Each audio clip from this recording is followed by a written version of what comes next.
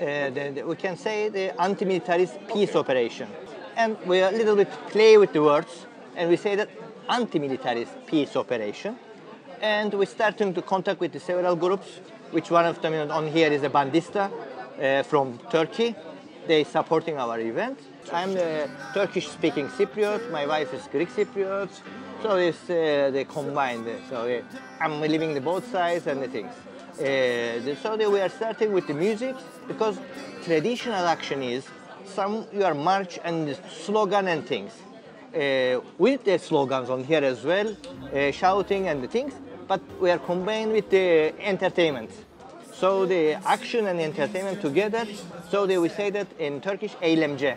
Eğlence, entertainment in Turkish. Eylem is action. So we combine the two words and they create a entertainment and action and demonstration. Not a traditional demonstration. We do it. This is an anti-occupational event, but not a classic way. Tonight, what's happening is we're trying to say no to military because this coincides with 1974 in August the 14th. The Turkish army came here and it turned into an invasion. Basically, it was supposedly a reaction to the coup that was going on at the time, but they stayed and they haven't yet left, and there hasn't been a solution. There's still an uncertainty on the island as to what's going on, and we have the green line, and we have to live with a border and with loads of military here, not just one, not just two, from all sorts of places. I think that military is one of the biggest problems in Cyprus. It's bringing lots of political problems, and it makes the solution to get harder to reach. So.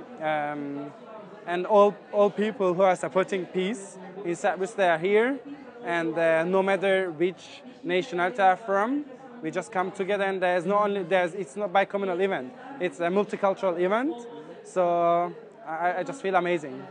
I feel amazing. It's one of the. Cyprus can be a very oppressive place. Not just the heat, also. There's something about this island which can be oppressive. This is one of the few moments where I will feel liberated. At the time it was called a peace operation, and this is really ironic because you can't have peace with killings and weapons and militaries all around and borders here and there. And so what we're trying to say is if it is going to be called a peace operation, this is how you do it.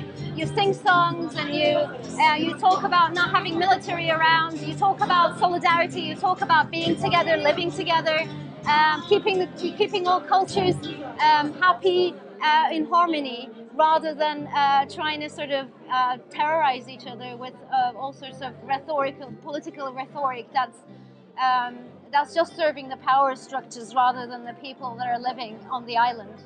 It's my first time actually, because they're doing every year and I'm here 8.5 years, but the rest years I got my holidays 1st and 15th of August.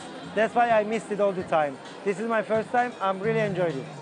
The outcome every year, more and more people are being aware that there is an intensified presence of army presence on the island.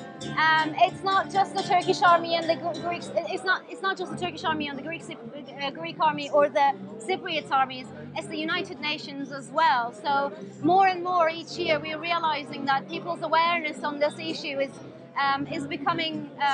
increasing. So we're hoping one day that this crowd will be the whole of Cyprus all together saying no to military.